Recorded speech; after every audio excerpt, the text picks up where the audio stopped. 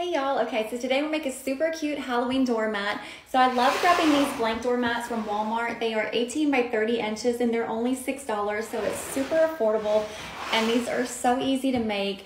I'm so excited, so let's get started. So I'm just gonna use a piece of cardboard and I'm going to cut my own stencil. So today we're gonna make a cute little ghost. So I'm just gonna draw out a little ghost shape. It doesn't have to be perfect. You don't have to be like an artist to do this. So just draw out just whatever kind of little ghost shape that you want, and then we're gonna stamp it with some paint. Now you just wanna cut directly around the edge. So now that we have our ghost cut out, it's time to start stenciling. So I'm just gonna use a little bit of tape and tape it down to hold it. Next, I'm gonna go in with Apple Barrel's matte white, and we're literally just going to squirt it in our stencil, and then we are going to take our paintbrush and just dab it in.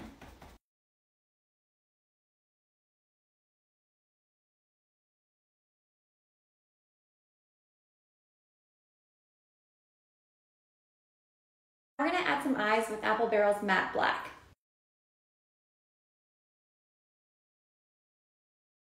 And this is the finished product. I think it turned out so cute. I absolutely love it.